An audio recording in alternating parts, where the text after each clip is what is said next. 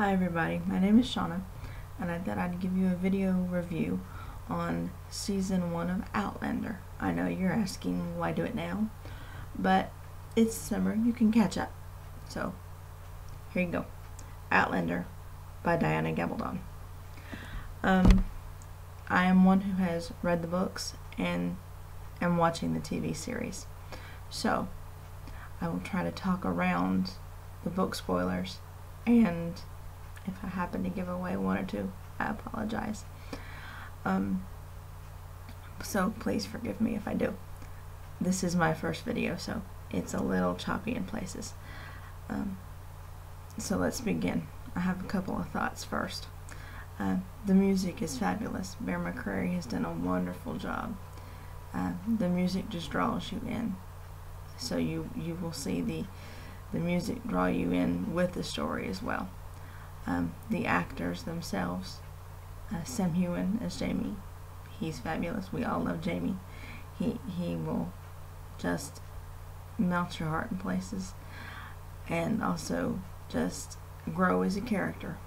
Katrina Belf as Claire will make you wanna just go at times, and also just break your heart at times as well. And Tobias Menzies, we all know who Tobias plays. He will just, he's fabulous, he's phenomenal. He plays Frank Randall. He also plays Black Jack Randall, the 6 times great-grandfather of Frank. If you watch the series, you will see how fabulous he is. How he can manage to play both roles so differently. You'll be like the rest of us going, how does he do that? You just sometimes wonder how he can manage to, just by the costuming, pull off both of those roles. So those are just a few thoughts. Now on to the why I'm doing this video for each episode of Season 1. The first topic I want to talk about is Frank Randall, because in the book Frank Randall doesn't have a lot of dimensions, because Diana has done it that way, because we don't see Frank Randall in the book too much once she goes through the stones. But he is in the book enough in the first few chapters to realize that he and Claire are trying to pull their marriage back together after being separated for so long.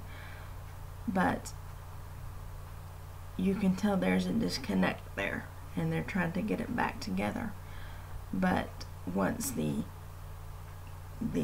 stones happen and she goes back to the stones, there's Jamie as the third character in here, and every once in a while, you know, Frank is mentioned after she goes back. But Jamie still has that pull on her in the book, and she's, you know, she says she needs to get back, but there's that connection between her and Jamie that always pulls her. So in the book Frank is not mentioned a whole lot, but in this TV series, Tobias Menzies, who does the character of Frank Randall, gives him a lot more dimension, so that you see how Tobias plays him, and he's more multifaceted.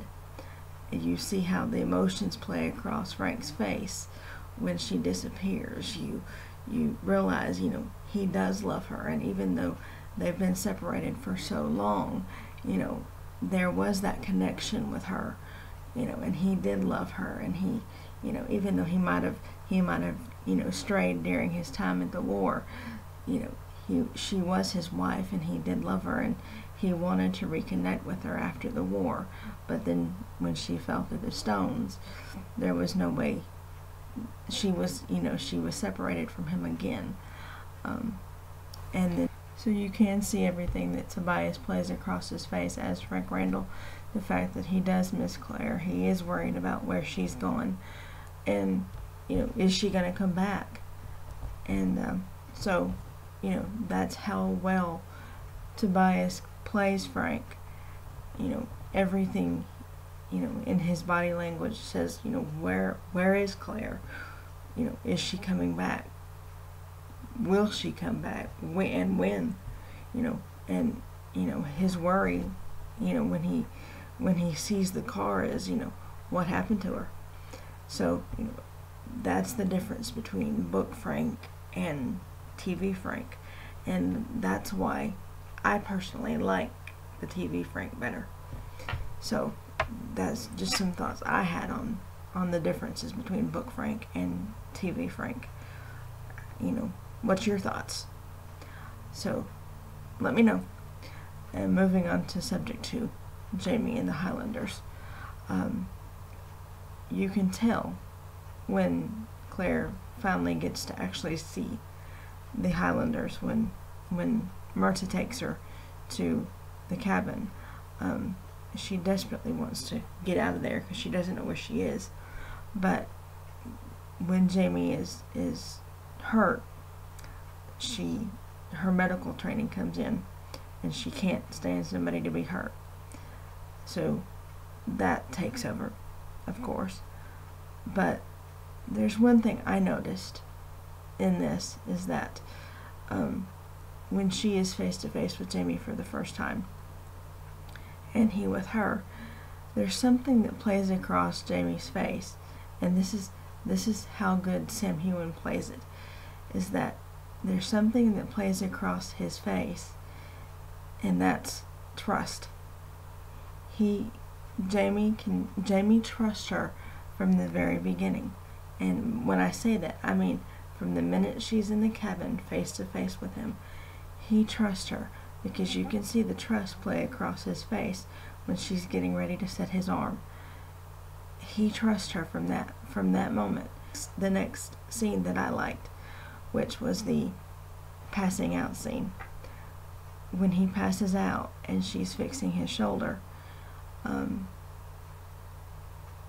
he's waking up after passing out, and he's just looking at her. There's that look that he gets in his eyes that I personally think that's the minute he fell in love with her. And you see that something is in his eyes that just says she's the one, and he knows it, and that's the minute I think he fell in love with her. So these are just my thoughts from someone that has, you know, like I said at the beginning of this video, I know the books, I know what's going to happen, but you know, that's me. I've read the books, I love to read, but I can see the TV series as a different medium, so I enjoy the TV series for what it's worth. If there will be changes to it, I can understand the changes if necessary, but you know, I won't flip out. So if you do watch the series, please let me know, and let me know what you think. So and if you happen to like my video and my thoughts, click the button below, let me know, and or subscribe. Until next episode, for episode 2. Talk to you later. Bye.